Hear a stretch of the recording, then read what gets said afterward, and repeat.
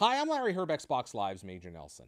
One of the most exciting parts of my job is seeing the technology around Xbox One come to life day by day and even hour by hour. Today, I thought it would be fun to look at the Friends app on Xbox One. Now, what you see here is the default Friends view. You'll see your feed in the middle, which highlights what your friends are doing as they do it, updating in real time. Off to your right, you'll see your favorites, which we'll get to momentarily. Then there's your party, if you have one active. Now, if we enter My Profile, you'll get a snapshot of your profile in all its glory, including your reputation score there at the bottom. You'll also be able to check your recent activity, achievements, and uploaded videos. If I head back and choose Friends, I'll get the full list, which I can sort in a variety of ways, as you can see. Now, if I choose a friend, I'll see their profile, including a count of their friends, their actual friends list, and how many followers they have. I can also see their recent activity, achievements, and videos. We'll go back to followers in a moment, but first I want to talk a bit about favorites. Basically, if I add someone to my favorites list, I can quickly access that list. Now, this is particularly great if you have a core group of friends that you play with all the time.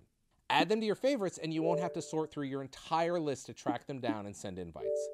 Think of it as a snapshot of who you care about the most on Xbox Live. Now, this becomes even more useful when you're following hundreds of people. On Xbox One, you can follow people without being on their friends list. For example, if I'm a huge fan of certain pro gamers or celebrities, or I just heard about some guy that makes incredible Forza 5 clips on upload, I could potentially follow them by adding them to my feed and friends list. Once I follow them, they'll receive a notification.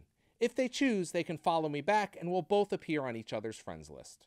Of course, if that person didn't want to be followed, they could set their privacy settings to block their profile. Chances are you'll start seeing people not on your friends list start following you as well, and you can always check out that growing list by selecting followers. I think this is going to be one of the best ways to meet new people on Xbox Live. Before we go though, there's one more thing I want to show you. Xbox Snap Activity. Now, I love this feature. This is my activity feed, updating what my friends are doing in real time as they do it. This way I can see when people are starting up a game that I might want to join in on. Essentially, this is the feed portion of the Friends app customized to work perfectly in Snap mode. I hope you enjoyed this informal little walkthrough of the Friends app. Getting to share these features as we get closer to launch is so much fun for me and everyone here at Xbox. Thanks for watching.